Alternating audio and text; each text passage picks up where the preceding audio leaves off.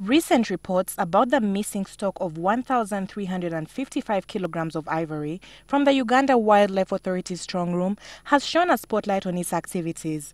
This, coupled with the authority clearance of the export shillings 11 billion worth of pangolin scales, has sent industry stakeholders asking about the duty and mandate of the authority.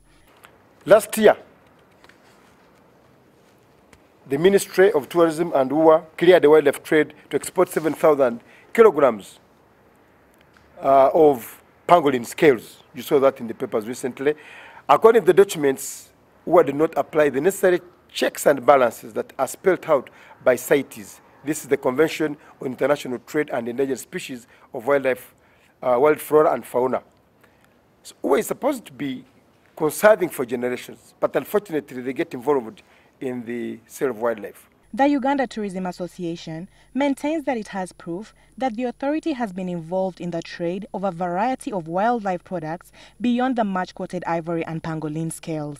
In the list presented to journalists, items over 10 different game trophies, ranging from leopard skins to buffalo horns, are quoted among the items cleared by the Uganda Wildlife Authority for export. The authority executive director, Dr. Andrew Seguya, however, maintains that some of these items quoted, like pangolins, can legally be traded. Well, what I can tell you is that trade in pangolins is legal trade.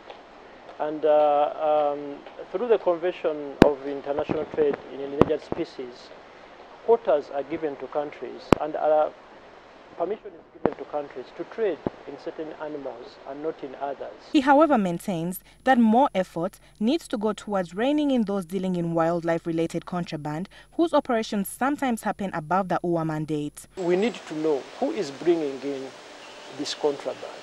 Where are they passing? Why are they finding Entebbe Airport a fertile ground? If someone can bring a container all the way from Angola, why didn't they export it in all those countries and still come to Uganda? UWA doesn't control Entebbe Airport, so a lot of questions have to be asked about that.